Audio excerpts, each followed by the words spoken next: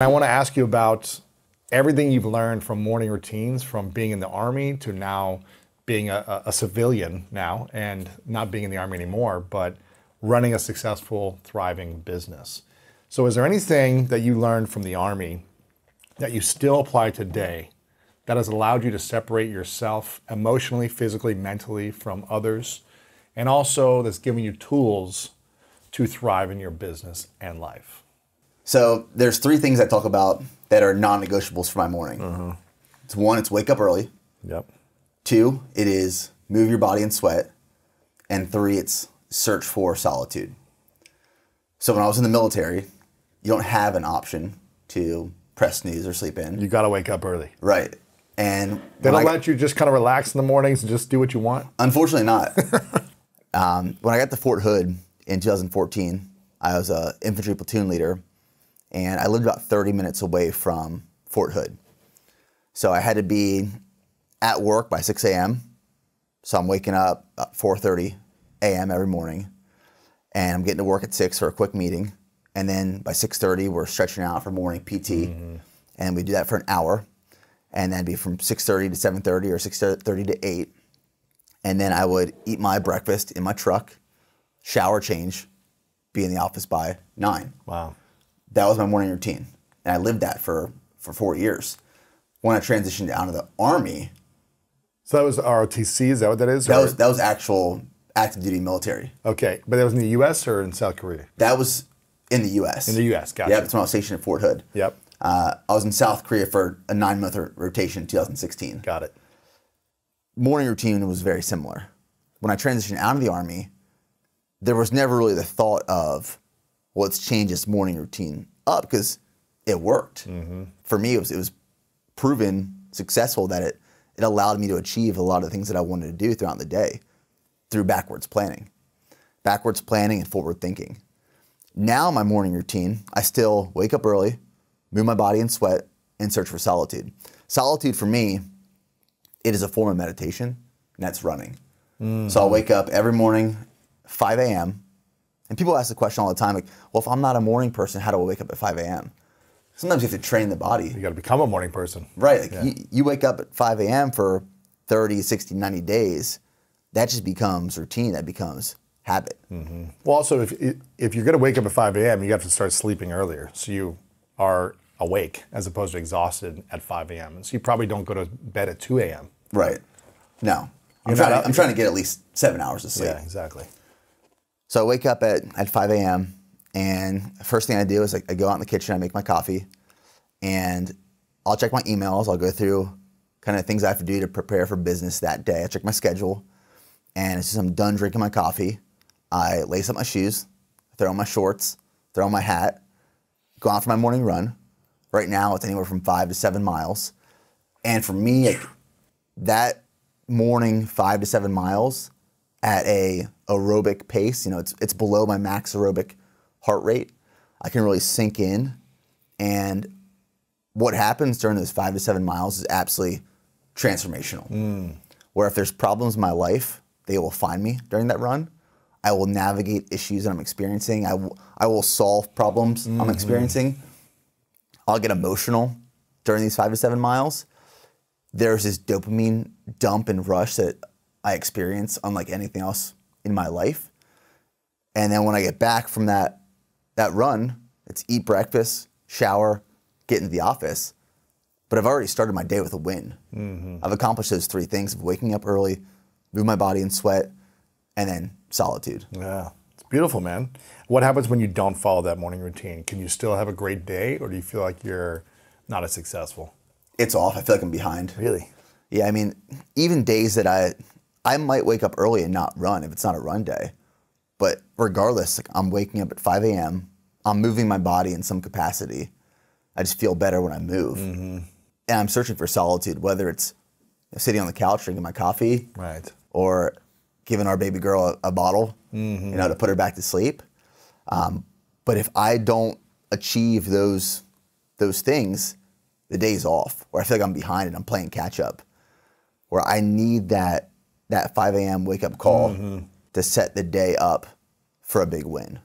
Now obviously you were trained in the Army to prepare for the worst case scenarios, right? To prepare for what could go wrong and when this happens, because it will go wrong at certain times, how to react and respond from a place of focus and clarity and calm, essentially under stress.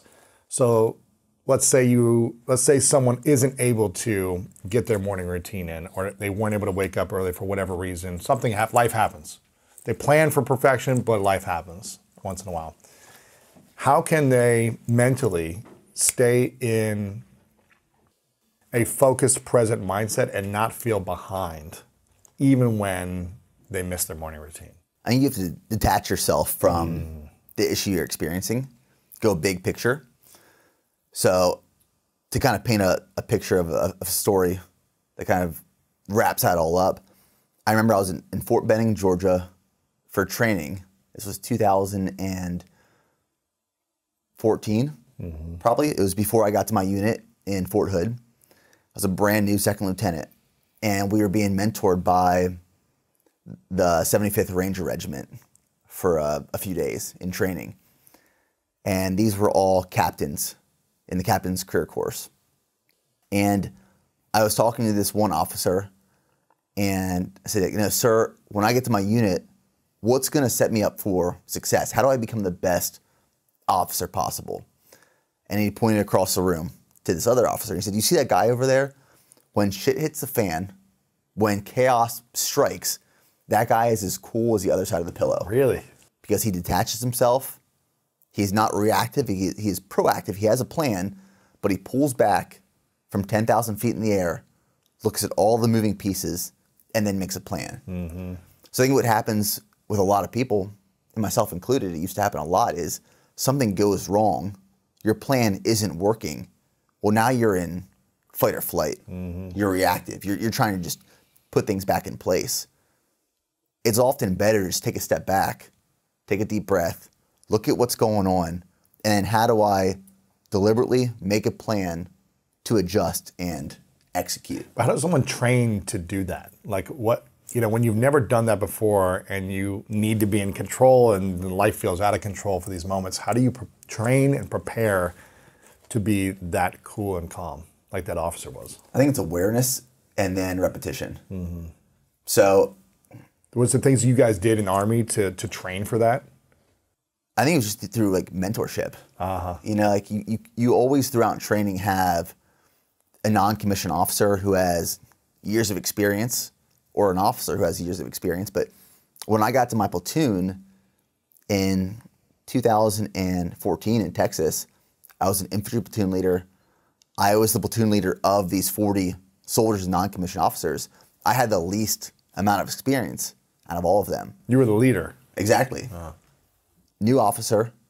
My platoon sergeant had 18 years of experience in the Army with multiple combat deployments. But he was reporting to you. Technically. Wow. My squad leaders, my team leaders, they had multiple deployments to Iraq and Afghanistan, a lot of experience. And then I had, junior enlisted soldiers in the platoon. But for me, I was being mentored by my platoon sergeant, my squad leaders, my team leaders. So the biggest piece of advice I got when I first arrived at platoon was, don't make any changes. Right. This is not your platoon. Allow them to let you in. Just come in, observe. And when they start asking for some advice and your opinion, that's them letting you in. And I learned so much through and from these non-commissioned officers and soldiers during my 4 years. A lot of it was just having awareness. Reading the room. Like, do these people trust me? Do they want me to lead them? Will they work alongside of me? Having that awareness and then repetition, consistent repetition will help you get better. Now, how long have you been married? A little over 2 years now. 2 years.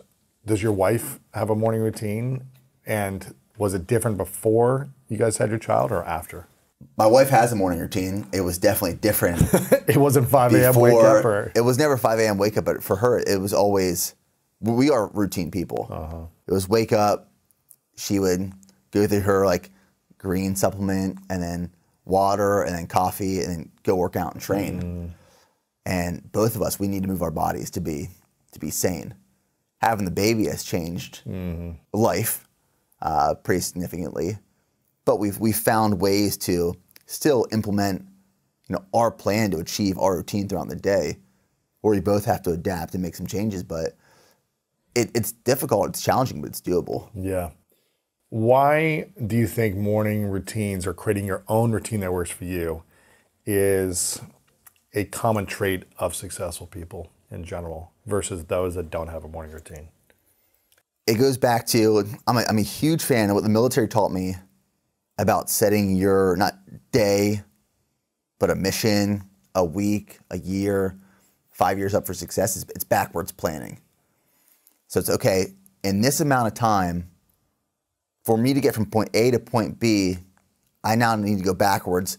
What do I need to do at this time away and this time away? How do I set myself up for success to get from point A to point B? So it's backwards planning while you're forward thinking. And anyone who has some sort of routine allows you to execute and complete your non-negotiables while still achieving your day, your week, your month, your year plan. And for me, that's why I believe it's so important for myself, but a lot of other successful people. It's because if you don't have a routine, especially a morning routine, you're playing catch up. And especially if you have a lot of responsibilities and obligations. Because for me, as soon as the day starts in the office at 8 a.m., I don't know what fire I'm fighting.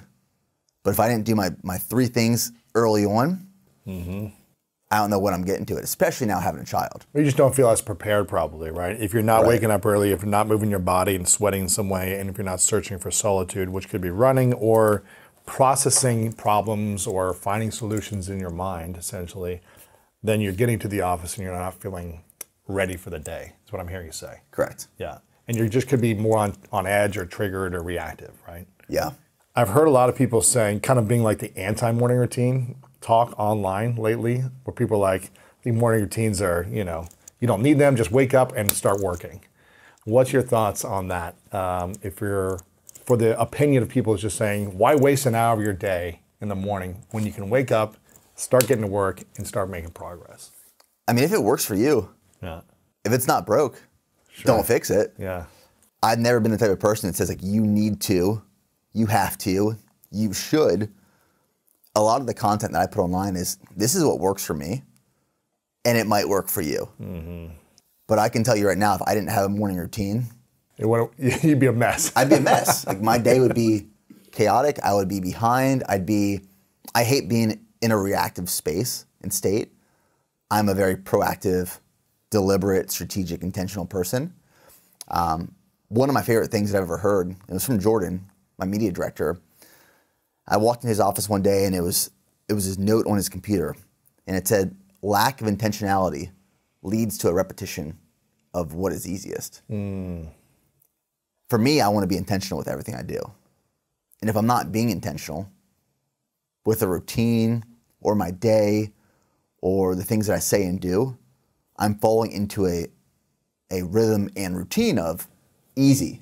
And I don't want easy. I want challenging. I want hard. I want deliberate, intentional, strategic. Why do you want challenging and hard versus easy and comfortable?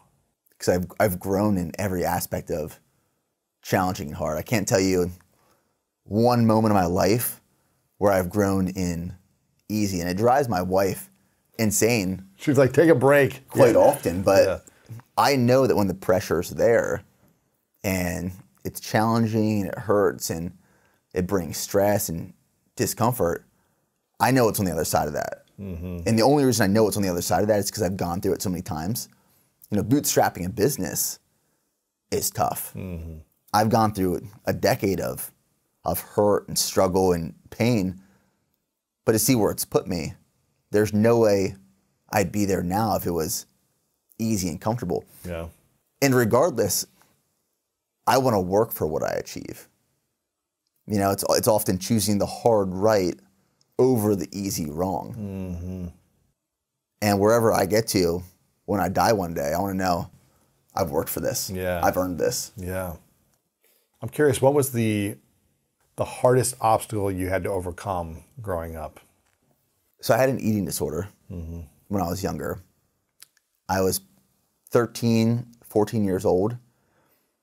To this day, I can't tell you what caused or created it. Really? I just remember like I slowly wanted to restrict more food. I wanted to be able to feel more bones Really? over my skin. I wanted to be lighter. I wanted to see the scale decreasing. I wanted to be hungry. I wanted to be frail. I don't know why to this day. And You wanted to be weak. I wanted to be weak. Interesting. How old were you? 13, 14 years old.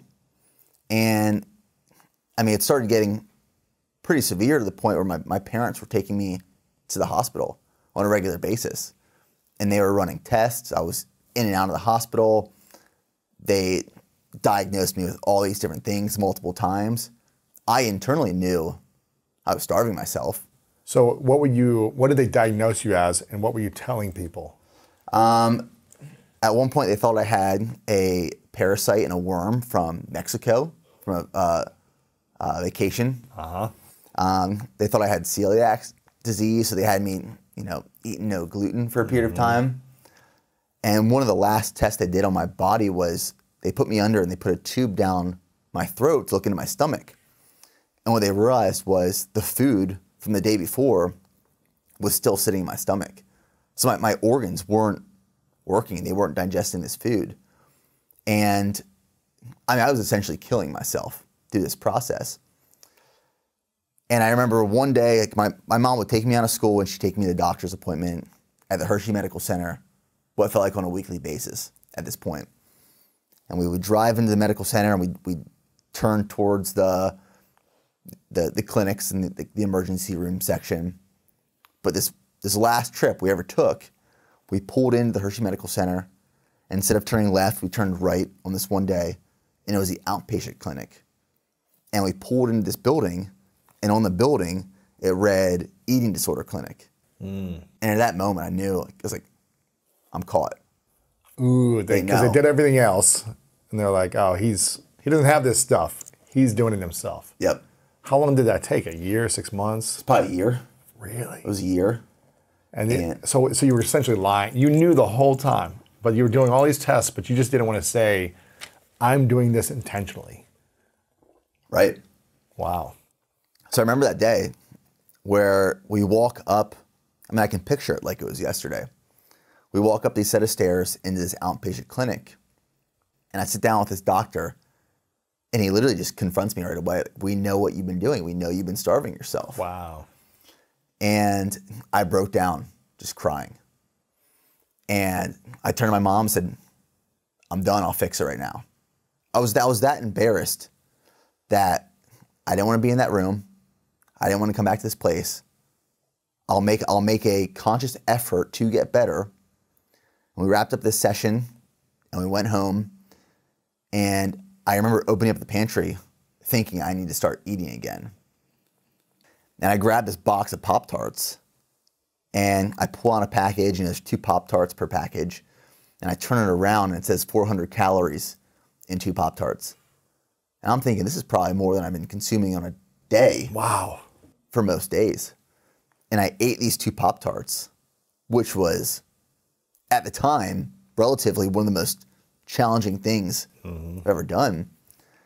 And I had a very, I started eating and putting weight on after that moment. To say it was like a switch flipped, it wasn't that by any means. For years, I had unhealthy relationships with food. That slowly got better. That's what made me want to study nutrition in college. Wow. I wanted to learn more. I wanted to know more. But that for me was a pivotal point in my life. It was very long ago, but I still can remember a lot of those moments like they were yesterday. But it was, I think, fundamental and a foundation for who I am today and what I'm interested in, what I'm passionate about. Possibly a reason I want to and enjoy helping others, especially in health, fitness, nutrition. Yeah. But that was challenging for me when I was younger. Wow. For years. Was there something that I mean, I'm sure you've been able to assess this now, but was there a disconnect you had to reality or a disconnect from your parents, or did you not feel seen or accepted for who you were? Was there something going on where you felt picked on by kids? No, I mean, the only thing that I can really pinpoint it to is, and this might have like correlated and transformed who I am today, is I enjoyed having control.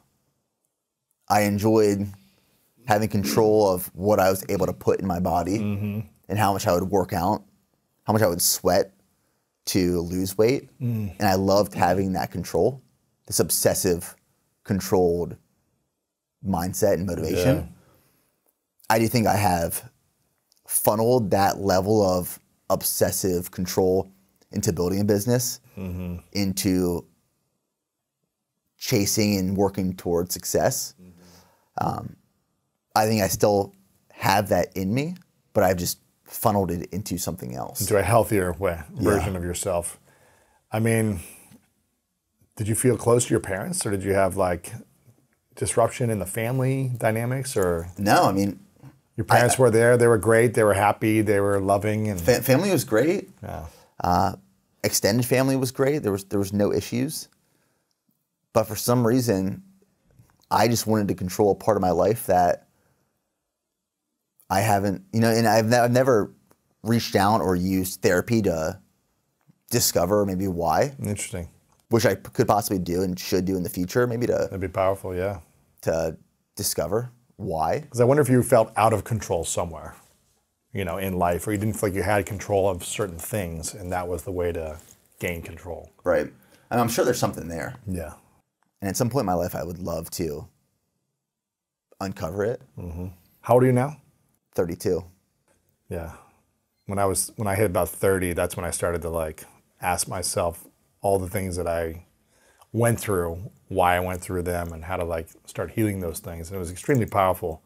And I'm still on the journey. It's not like you've always arrived or something, but I think it'd be really inspiring for you to try that and explore it and just revisit and start mending that kind of relationship you had with your younger self. Right. And maybe you've already, healed that relationship from your 13-year-old self, from what you did to your body, but I'm curious how much more peace, how much more abundance, how much more love you would experience and feel and create in the world, and how much more you'd be able to serve from a place of healing.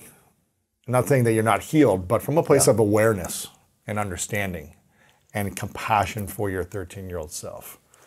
So I think something I've learned as I've gotten older, especially since having a kid, is throughout life you go through these possibly traumatic experiences, and you think once they are over, they are just swept under the rug and gone, but no. you do see them resurface at other parts of your life in possibly different forms, and it makes you want to go back and let's fix some of these previous issues to set us up for success in the future. Man, I feel like it's going to make you an incredible father when you start that journey for yourself. And I'm not saying you need to do it right now and do it on your own time, but when you start that journey, it's going to make you an incredible father, husband, even more so than you are already, because I know you're already great at those things. It's going to give you a level of focus and energy that you probably never felt you had. And I know you have a lot of it, but it's going to give you like this even more renewable energy and peace. So maybe this is the year for you to do it, Possibly. Maybe it is. I'm gonna follow up with you on this and see how you're doing with it. So what I have found, and this is mainly through social media and building a community, but I will apply this to building my family as well, is people appreciate vulnerability. And for the longest time, I didn't share the story of my eating disorder when I was younger because I was embarrassed. Of course. I was embarrassed. I was afraid. How would people view me having this, what I viewed as a weakness early on? But from the moment I shared it years ago, the outreach initially was immense. Of many people, men and women, going through an unhealthy relationship with food or an eating disorder, and just knowing that they are not going through this alone was absolutely powerful. And I think more people go through it than we realize, probably even people that are very close to us, are going through something similar. But I've learned through this, this journey of the last decade of my life that sharing vulnerabilities connects you with people that you might not have previously. Yeah. What was the greatest lesson both your parents taught you growing up? Hard work. My dad's side of the family, they were dairy farmers, central Pennsylvania. Mm-hmm. Talk about hardworking people. I mean, you're waking up at 4 or 5 a.m. to milk the cows every day. And then before you go to sleep every night, you're milking the cows again. Mm-hmm. There's no days off. Your life depends on the crop and the animals. Learned a lot through my grandparents. My mom's side of the family were mainly military. My grandfather, my uncles, my cousins served in the Army, Air Force. So I think that was a very interesting dynamic growing up of having, two different families where hard work was the foundation, honest hard work, and serving in two different capacities. I learned a lot from watching them. And they never had to tell me, Nick, you need to work hard to achieve X, Y, and Z. I just observed, I just watched. They modeled it for you. Yeah. Right. And for me, that was extremely powerful. I learned that from my dad. My mom was, she was in the school system. She supervised and taught special education. She was involved with Special Olympics, very involved in our community, helping less fortunate families. Yeah. She was extremely involved. And I learned so much from my mom. Before the interview continues, if you feel like you're not living your most authentic life, not leaning into your purpose, and not living the life that your future self would be extremely proud of, I've written a new book called The Greatness Mindset, and I think you're gonna love this. Through powerful stories, science-backed strategies, and step-by-step guidance, The Greatness Mindset will help you overcome all the different challenges in your life to design the life of your dreams and then turn it into your reality. Make sure to click the link below in the description to get your copy today. Okay, let's get back to this video. I asked this question to a lot of people. I don't know when I started asking this. It's probably the last couple of years, but imagine a scale of self-love and inner peace. 10 being, you have full acceptance and love for yourself and all the parts of your past and present. And you're at complete inner peace. 10. 1 being, miserable, hate yourself, no peace ever. Where would you be on that scale right now? Maybe a 6, 5 or 6. 5 or 6. Yeah. Why do you think you're at a F on a scale of 1 to 10 in inner peace and self-love? I think a lot of it, and it's interesting building something great over a decade has been so rewarding. I've gotten so much from it. But as an entrepreneur, I think what I'm still trying to navigate and figure out is, what is fulfillment? What is enough? What is being satisfied and being present? Something I'm actively trying to navigate and work on is, as someone who I would categorize myself as a high achiever. I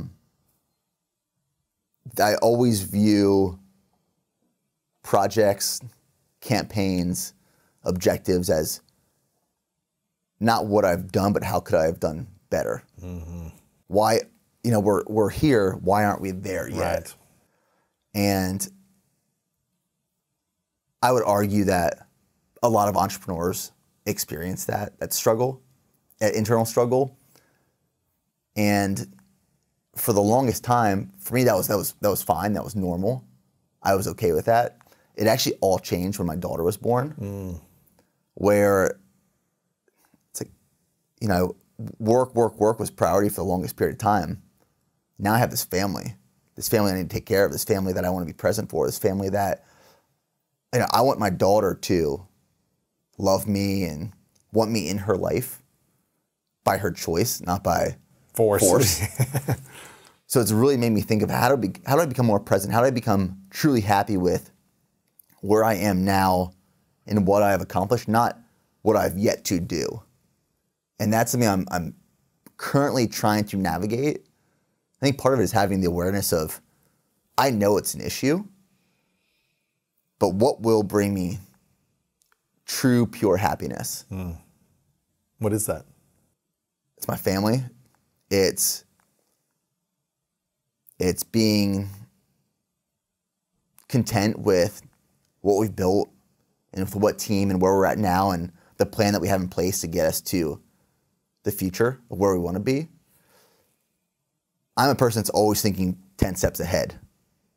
And with that, I sometimes struggle to live in the present, embrace the present, appreciate the present. Yeah. And that's something I'm trying to work towards. What do you think it would take from you in order to create, 7, 8, or 9, or 10 one day of that feeling internally? What would need to shift? What would you need to let go of? What would you need to step into? This is something I'm actively doing in the business right now. I stepped down from the CEO role about a month ago, put a very talented operator, Kat Thomas, in as CEO of BPN. That was the first step for me in getting me as Nick Bare in a place that's a 7, 8, 9. It's delegating and elevating. I'm naturally a doer. If things aren't getting done, I'm going to do them myself. I'm going to dive in because I know I can and I know I will. Part of that is when you're the owner of something, You're responsible. you're responsible and you care so much and it's your baby and you spent 10 years leading up to this point, getting it here. I think a lot of that is delegating, putting the right people in the right place in my life to help me facilitate the life that I want to live with my family. Stepping down from the CEO role was part of that. That was step one. Now it's continuing to build out my team so that I can step away. Every entrepreneur deals with this, like giving up your Legos, giving up responsibilities that you love doing, even if your time is better spent elsewhere. Delegating and elevating others to operate in those roles and letting go a little bit, having a pulse but letting go, will get me to a 7, 8, 9. It's good awareness. It's tough. And you're starting that process. We started that process and it feels really good. That's good. It That's feels good, man. really, really good. You already feel like you have more peace. Yeah. Absolutely. I mean, this is the power of having people in your life that you can trust. I now have people in my life. I have for a long time, but there's different parts of your life that require different people. Business, faith, family. When you start allowing people in to help you, who have been wanting to help you for the longest time, but you finally allow them to help you, it feels really good. Yeah. That's great, man. There's a lot of resistance. Oh, no, man. Because, especially someone like you who wants control. Yeah. Or who grew up needing control over certain things, and it's hard to unwind that sometimes, of that kind of personality type. So, and it's also what helped you get to where you are. Right. But what gets us where we are won't always get us where we want to be. I believe in that wholeheartedly. What are some non-negotiables for you every day besides the the morning routine process for you?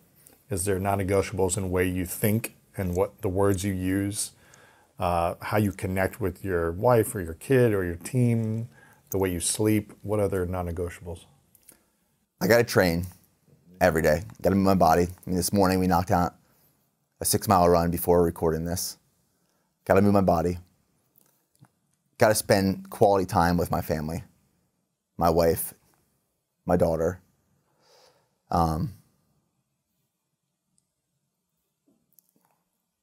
for me, like diet and training, if I take care of the food that I put in my body and the way that I move my body, I'm setting myself up for a good day the rest of the day. But it's also having a plan. A non-negotiable for me is having a plan for that day. Do you ever not have a plan? No. I mean, even if it's a weekend. Even if it's just do nothing and chill, that's the plan. Even if it's a weekend and it's just hanging out, there's still things throughout that day where I'm going to prep these foods. I'm going to do this workout. I'm going to read this book.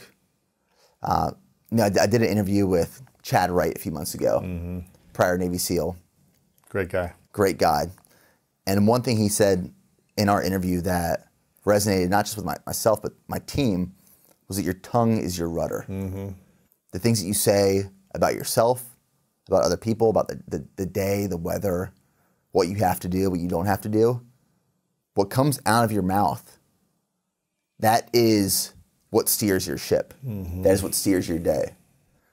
So I choose to surround myself with optimistic, positive people who control their rudder and steer their ship. Yeah. That for me is a non-negotiable. Yeah. What's the biggest insecurity you have today? Maybe that people know about or no one knows about, but you know.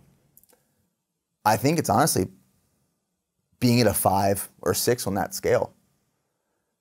An insecurity would be, I know I can be more present.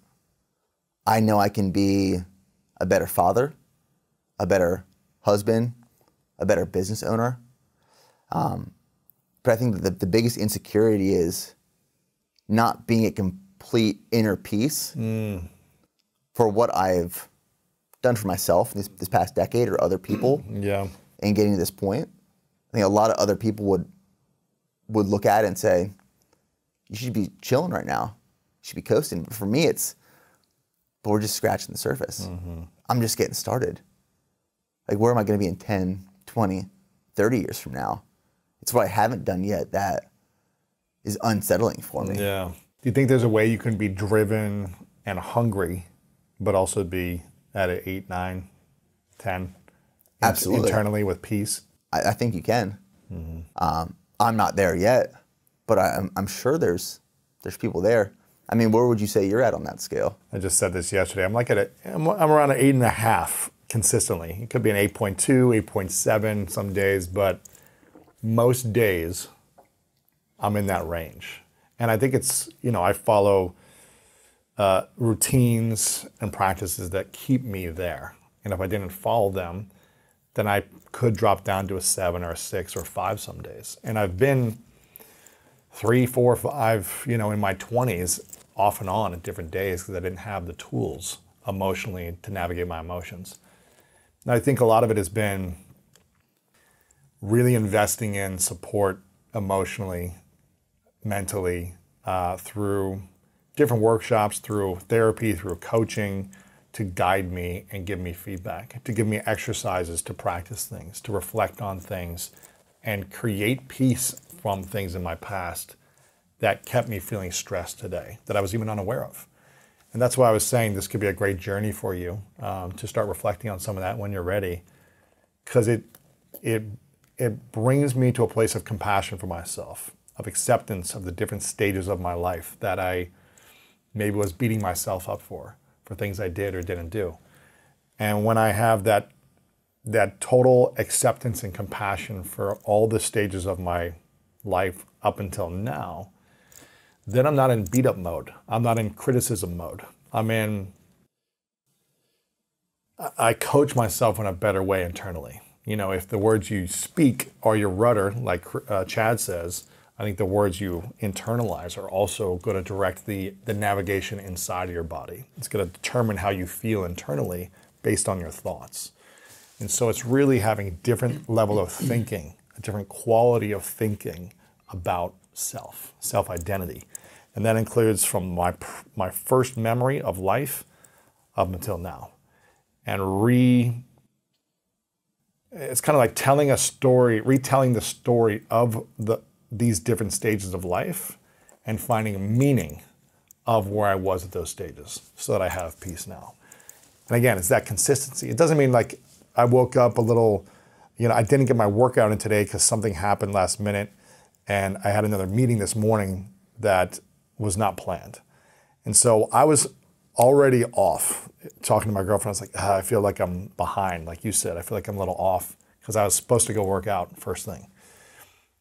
And then she's like, well, we can just do it later in the day. I'm like, yes, we can, but I know I'm not going to have the best energy. And I like to have that morning workout to kind of, just like you. And within like 2 minutes of this, I had to catch myself because I was just kind of complaining. Not in a horrible way, but I was just speaking nonchalantly. I'm kind of a little frustrated about this. I wish I did this now, or I feel behind. Just saying those things put me in a state that I caught myself, I shifted, I got super calm and present, and I just started focusing on what I was grateful for and what I'm going to create today. And then I'm going to get my workout in later today. I'm going to make it happen. And so I just had to shift that internally and externally with my words. But it's been the accountability over the last few years that's really helped me in investing in coaches to support that emotional growth. So that's what supports me. We launched this brand campaign this past January, 12 days ago. Mm-hmm. And it's called Prove Yourself Right.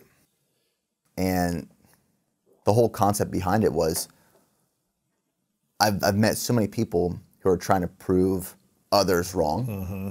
You know, they have a chip on their shoulder. People have asked me for years, do you work so hard to prove others wrong because you have a chip on your shoulder because people didn't believe you early on? And the answer is always no. That's never the case. That's why I don't do any of my work. It's to prove myself right because I know what I can accomplish. I believe in myself. So we launched this brand campaign January 1st, and the call to action, the activation was, we want people to choose something physically hard to do in 2023. Hard is relative. It could be your first 5K. It could be your first 100-mile ultra. Choose something physically hard to do in 2023. Commit to it. Write it down. Tell your friends. Tell your family. Post it on social media to hold you accountable. And don't do it to try to prove others wrong, but prove yourself right because you can do it. Mm-hmm. Sometimes it's just flipping that script and that narrative to put the accountability on yourself because you can believe in yourself. Yeah. If you believe in what you can accomplish, that's much more powerful than trying to put it on an external force and do it for someone who could care less about you. Yeah. And also, it's exhausting energy when you prove people wrong. I did it for many years of my life. I always was accomplishing and achieving to prove others wrong. And then I felt empty and I felt exhausted and drained. And I actually felt really angry after I accomplished these things because I realized, man, I'm doing this for all the wrong reasons. You know, sure, I'm growing and I'm learning, I'm developing, but the intention behind it was the people that picked on me, the people that made fun of me, the people that, you know, picked me last, all these different things, I'm going to prove them wrong about me. And that fuel and energy based on anger drove me to be consistent and committed and work hard and long hours, but it left me feeling like a 2, 3, and 4 at the end of the day internally. And I started to shift that around 30 as well of like, how can I do this to prove myself right and lift others up in the process? And it sounds like you're doing that. You're lifting your community up by proving yourself right. And you can get so much more done when we think in terms of, you know, collaboration over competition. Right. And where everyone wins around you. So I think it's a cool mindset you have on proving people right. Well, it builds confidence. Exactly. What I love about, you know, Tim Grover's book, Winning, and I've told this story many times before, but I love the concept of to get your first win in life, there's a level of sacrifice. And it's challenging, it's hard, but it builds confidence after that first win. And in order to achieve that second, third, fourth, so on and so forth win, there's more sacrifice required, but it builds more confidence. You start stacking these wins, where there's failure and there's loss along the way, but you stack wins for 5, 10, 15, 20 years. You didn't just build a resume, but you built your confidence, self-confidence, and that's equally as powerful. 100%. For people that have struggled proving themselves right around nutrition and their workouts, being consistent, of just moving their body in consistent ways and eating in healthy ways consistently, and they've never been able to be consistent, what do you think is the thing that would actually allow people to transition once and for all of being consistent? You've been extreme on both ends of essentially counting how little calories you could eat for a year and obsessing over that to probably obsessing over every a you've put in a healthier way. You've kind of been both sides, but you were consistent either way. Yeah. How do people get to consistency where they're not in blame mode, they're not in beat up mode when they fall off track, when they miss a workout or a meal that they know is healthy for them? And how can they actually make it their identity and a lifestyle as opposed to something they do once in a while? My running coach, his name is Jeff Cunningham. He's based out in Austin. And he has this thing that he says, and it's better to be consistently good than occasionally great. And you can apply that to fitness, to your goals, to your diet. Where you see a lot of people fail is they go 180. They decide, today's the day, I'm cutting everything out. They attach to a training style or a diet. Today I'm going all keto. Yeah. Today I'm going all carnivore. Today I'm going vegan. Today I'm just doing CrossFit. Today I'm just training for a marathon. They eliminate everything else they were doing that was possibly working for them because they flip it 180, they go all in on something, and then they realize it's not sustainable. Mm-hmm. They burn out. They don't enjoy it. There's no passion. There's no fun. So how do you become consistently good rather than occasionally great? Maybe I flipped 180. I started a new training program and a new diet, and I lasted for 5 days. Those were a great 5 days. But then for the next 360, nothing. So how do you become consistently good? It's this small implementation of changes that compound over time. And what happens with consistency is it compounds to become greater and greater and larger greatness. So maybe next week I'm going to add one extra run into my week. Let's see how that feels. Maybe next week I'm going to eliminate soda or processed foods. Just see how that feels. I'm going to change my breakfast. I'm going to change what time I go to sleep. You slowly start incorporating, adding these positive benefits into your life, and they become part of your routine over maybe 3, 6, 9, 12 months, but not overnight. Yeah. I think that's where a lot of people miss. But when people struggle with just being consistent on those things, even if they add like a small thing or eliminate one small thing, why is it so hard for people to be consistent with one thing, let alone, everything? And how can people learn how to be more consistent? I feel like that's a skill in itself. Just doing something every week for a year is a skill. I think part of it is, what are you choosing to be consistent with? You actually care about what you're doing. We just entered a new year, and a lot of people will set New Year's resolutions.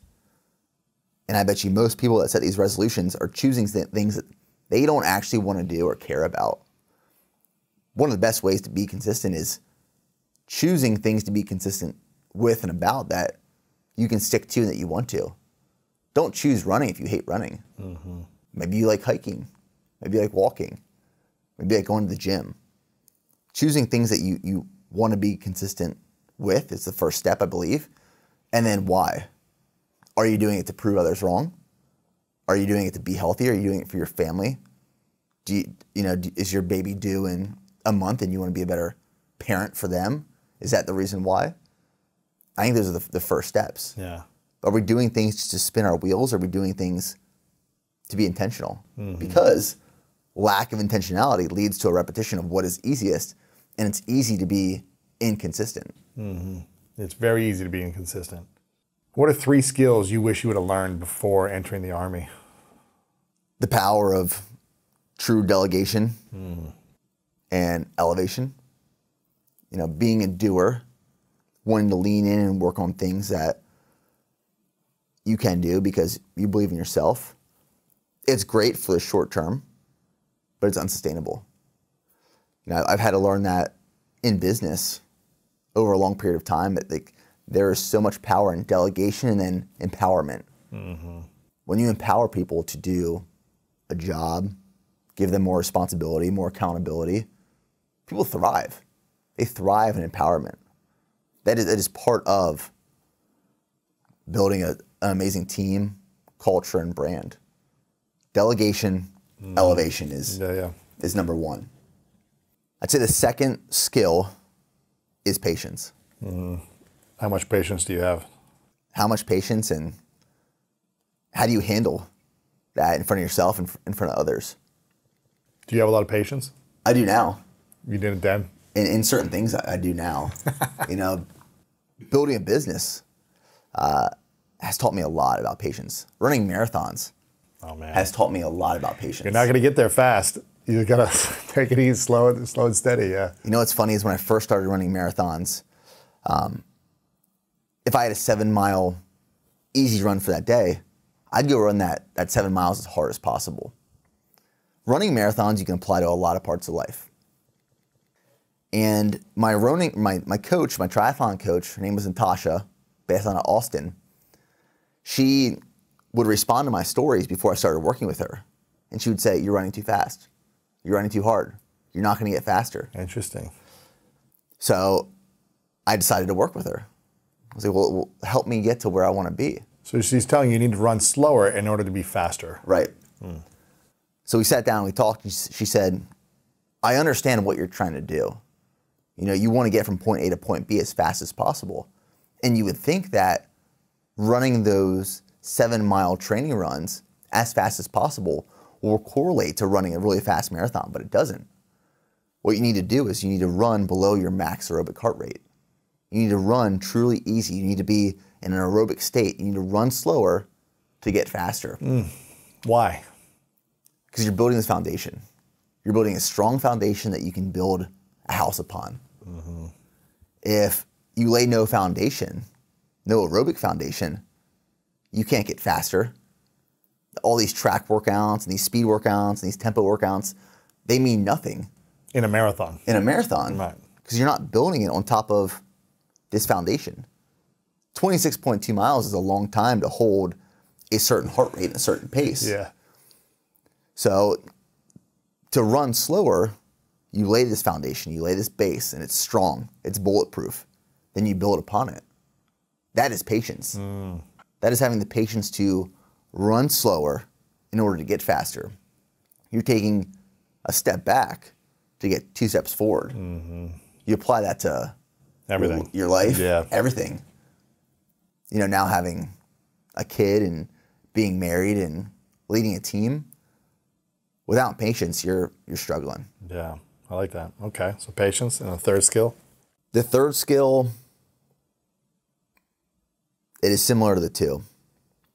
And it is that you can go really fast alone, but you can go so much further together. I learned this by leading a platoon. I learned this in Ranger School. You learn a lot about yourself. You learn a lot about other people. You know, a few years ago, I did the Leadville 100 ultra marathon in the Rocky Mountains of Leadville, Colorado. It starts above 10,000 feet of elevation, and it's a brutal course. And that's one of those races that certain people can do by themselves. But me, I needed support. Yeah. I had a crew that would go from checkpoint to checkpoint, and they would tape up my ankles. Wow. They would feed me. They'd fill up my water. And we titled that documentary More Than the Miles. You know, those 100 miles in an ultra, yes, it's going from point A to point B. But what you don't see is what gets you there. It's the support, it's the people, it's the distance that everyone else achieves and goes through. That was a pivotal point in my life to realize, and I think a lot of people realize at some point in their life that you can go really fast by yourself. And early on in building my business, I had to. I had no other choice or option. By yourself, as fast as possible, gets you to a certain point. But for longevity, for endurance, for durability, a group of people will go so much further. Yeah. If I apply that now to building my family and building my business and team, and it pays off because there's no way I could get my business now to the point it is by myself. Yeah. I got it off the ground. I got it to a certain point, but it's here now because of the people involved. Absolutely. So you said it was More Than the Miles, is that what you said? It's a documentary that we released about More Than Miles, yeah. It's our team going to Leadville, Colorado. That's cool. It was a great experience. That's cool, man. So when did this mantra of go one more come about? It's 2018, and at the time, my wife and I lived downtown Austin, and I was on a training run for a marathon. And that day I had to do 18 miles. This was early on marathons. This was not like me current day endurance conditioning. So 18 miles for me, sitting at 230 pounds. A lot. Being this I know that. bodybuilder, it was a struggle fest. It was man. a pain cave. Clydesdale's open here, you know? Yeah. And there was this one day that I was running down by Lady Bird Lake in Austin. Beautiful course, 18 miles on the schedule. And I got to mile 10, and I was like, today's not the day. I'm calling it quits. So I started walking back to our house. Today's not the day to do 18. Right. Yeah. Just not feeling it. Start walking back to the house, and I'm in my head thinking, if I quit on this training run, what else would I quit on in life? The way you do one thing is the way you do everything. So I went back on the course. I finished the run for the day. I went one extra mile. I went 19 that day. Wow. And I came back to my house, took my hat off because I always wear a hat, and I wrote one more under the bill. Took a picture of it, posted on social media, and it went nuts. People were taking their hat. They were writing one more on the bill. They were taking photos. They were posting it. So in my head, I was thinking, well, this struck a chord with a lot of people. Mm-hmm. There's something here that is pushing people beyond what they believe they can achieve and do. That turned into go one more, and I got it tattooed on my arm. Let me see. Yeah. And then now there's hundreds, if not thousands of other people who have go one more tattooed on their body. Wow.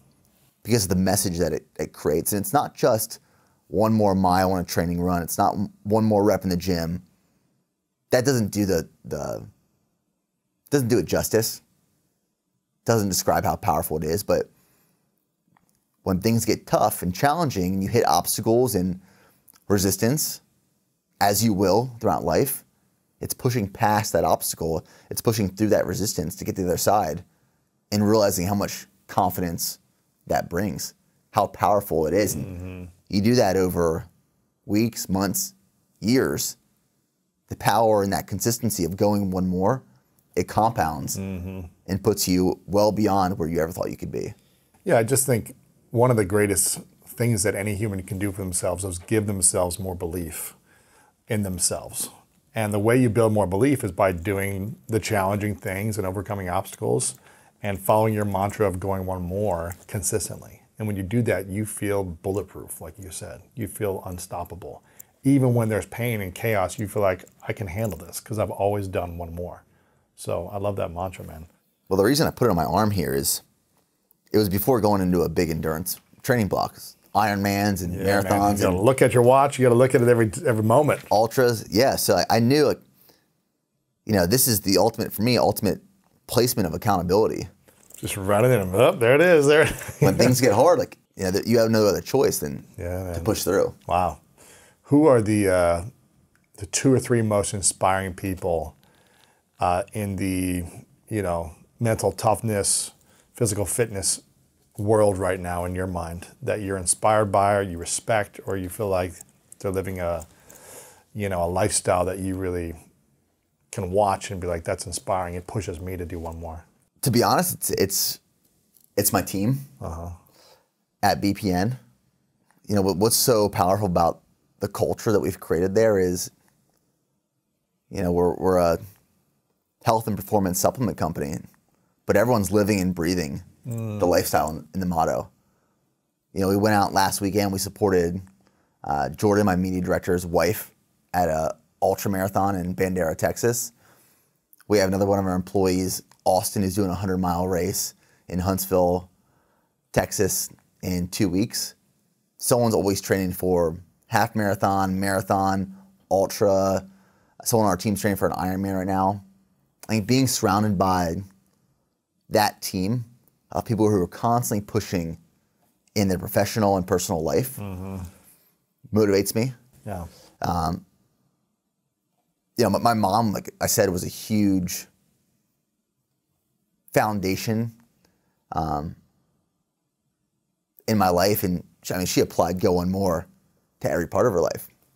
My mom was diagnosed with cancer in 2019, stage 4 ovarian cancer. And it was one of those things that I thought, well, my mom's going to get chemo and she's going to get through it and she'll be living down here in Texas in 6 months. That was the plan. That was the year she was going to retire, move to Texas, and live the rest of her life with her boys. And she got cancer. She got diagnosed. It was extremely aggressive. She passed away 6 months later, but she never gave up fighting. You know, even when she was in the hospital, even when she was in hospice, it was looking up and saying, like, what can I get you boys? Right. Like, Mom, you're good. Just chill out for a second. You know, she applied that to her work with special education, coaching Special Olympics, helping the community. If there's one person I respect in this world, it's my mom, 100%. That's beautiful, man. Why do you care so much about your business and what you guys are creating? It's more than a supplement company. I've poured my heart and soul into this business for the last decade of my life. I mean, everything. I think any entrepreneur can relate that when you start something you're so passionate about, you become what it is. You don't know who you are without it to a certain point. And we do a lot of in-person events. We do pop-ups. We host athletic clubs in Austin for our community. We celebrated 10 years in business this past August. We had a big event in the city. And it's when we get to meet the people. You know, like I said, it's more than being a supplement company. We're mission-driven. We're community-driven. And you meet these people who, by watching the content, by attaching to the brand, by getting Go One More tattooed on their body, they've lost 100, 200 pounds. They become a better father. They become a better husband. It's hearing those stories in person. There was a story that I heard when we were celebrating our 10 years in business that forever changed my life. And it was a single mother. She's probably my age. And she had a daughter with her who was probably 7 or 8 years old. And they pulled me aside because they wanted to talk for a second. And the mother said, you know, my daughter doesn't have a father figure in her life. I'm a single mom raising my daughter. And because she doesn't have a father figure in her life, I show her the content that your team produces, the videos and the podcast, the interviews. She uses that content as a mentor and a father figure for her younger daughter. That, for me, that was heavy. Or this is the responsibility that we have. These are the lives that we have the ability to change. This is who's listening to this content. We have to be a role model in a space that is notorious for not being role model worthy. Yeah. That's my guiding principle now. That's cool, man. Yeah. It's inspiring. People can learn more about it at bearperformancenutrition.com, right? That's correct. You also got great content on your social media and your show as well that people can check out. It's all linked up at the website, right? It is, yeah. Before I ask a couple final questions, I got to acknowledge you, Nick, for your commitment and consistency over the last decade, for your service, not only with the military, but also your service to helping people transform their lives. I think that's one of the greatest services that people can have when they're in service to helping people impact, grow, overcome, and become healthier. That's the highest currency, is our health. So I acknowledge you for how you've used some of your biggest obstacles to be an opportunity to serve, and how you've used, the lessons you've learned from your parents and unfortunately your mom passing, and using that, finding meaning to serve other people and be open-hearted and generous and giving. It's really inspiring to see your journey from, the first time I saw you reached out to me to where you were then, making, a couple thousand a month, to now being a massive business in your business. So I acknowledge you for the consistency, for showing up, and for the journey you're on, man. It's really inspiring. Thank you. I appreciate that. Of course, man. This is a question I ask people at the end called the 3 truths. So imagine it's your last day on earth, many years away. You accomplish everything you want to accomplish in life, but you eventually got to turn the lights off. But you get to live as long as you want. For whatever reason, in this hypothetical scenario, you've got to take all of your content and message with you. So anything you've ever shared in the world, content, books, audio, video, it's gone. Go somewhere else. But you get to leave behind 3 lessons to the world, 3 things you know to be true. And this is all we would have to remember you by. What would be those 3 truths for you? The first one, and the most powerful, is go one more. Applying the go one more mindset, mission, mentality to your life to support your personal goals, your professional goals, your family, your friends. There is so much power in those 3 words that if I want someone to remember one thing, it's those 3 words. And I would hope it means so much to them that they get it tattooed on their body. The second, and I'm going to steal this from Donald Miller, one of my favorite authors. It's great. It is to always position yourself as the guide and not the hero. I think this is very applicable to content creators, to business owners, or even people who prioritize their family. It's that as soon as you realize that there's more power in presenting yourself and positioning yourself as a guide rather than a hero, you're not only going to help many, many others, but you're going to help yourself tremendously. You know, we use the word intentional a lot in our business and in my family, people in my life. And I would lean back on the saying, lack of intentionality leads to a repetition of what is easiest. If you apply intentionality to everything you do in life, the decisions you make, the processes you create, the life that you ultimately end up with, being intentional with those decisions will get you somewhere that you are ultimately proud of. It's a good truth, man. I love all those. Thank you. And I'm a big fan of Donald Miller and the process of understanding where are you? Are you a victim? Are you a villain? Are you a hero? Are you a guide? And I think the guide is where we should all be leaning towards and trying to get to as quickly as possible. That's where we really get to be in service, and that's where I think fulfillment comes from. Final question for you. What's your definition of greatness? Greatness is positioning yourself as and being respected as a role model. As I was talking to you before we started recording, for me, I think about the end of my life. Hopefully that's decades down the road, but who knows? When I die one day, I don't want to be viewed as or talked about as this man who ran ultra marathons and lifted weights and could do fitness in his sleep. I want to be viewed and talked about as a role model with the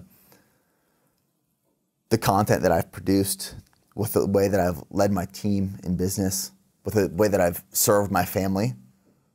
Being known as and respected as a role model from people that personally know me in my life, my daughter as she grows up, and people who know me from creating content online. That for me would be greatness. Nick, love it, man. Thank you, brother. Appreciate it. You. The size of the struggle is commensurate with the size of the goal. When it comes to achievement, the size of the struggle is commensurate with the size of the goal. So if you are trying to overcome the greatest challenge in your particular life, whether or not it's been done before ever is irrelevant, but this is your biggest set of adversity, your greatest challenge ever.